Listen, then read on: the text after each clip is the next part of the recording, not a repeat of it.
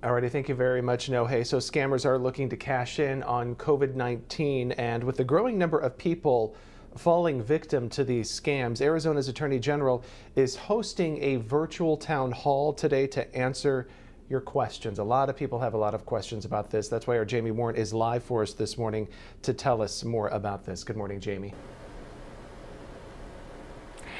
Good morning, Justin. Yes, Arizona Attorney General Mark Brnovich says during times of crisis, it often brings out the best in people, but it also can bring out the worst. And these scammers, they're getting creative, often coming to your home and preying on your vulnerabilities. So we asked him what the top 3 scams his office has seen since the COVID-19 outbreak. And number 1, he says, are government imposters, people pretending that they work for the government, calling you to say that in order to receive benefits or a check, you have to give them your banking information. He says the government will never call you and ask for your social security number or personal information.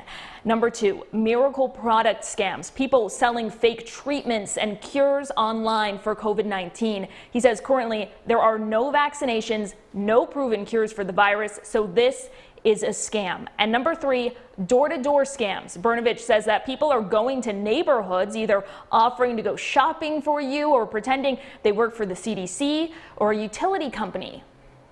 Utility companies are not going to be calling you. The government's not going to be coming to your house. If anyone initiates conversation or contact, I would just assume it's a scam.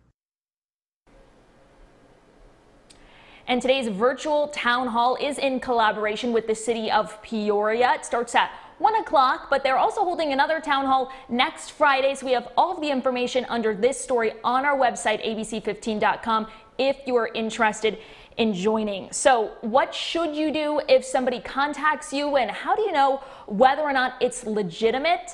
We'll tell you the top 3 questions you should ask yourself in the next half hour. Jamie Warren, ABC 15 Arizona.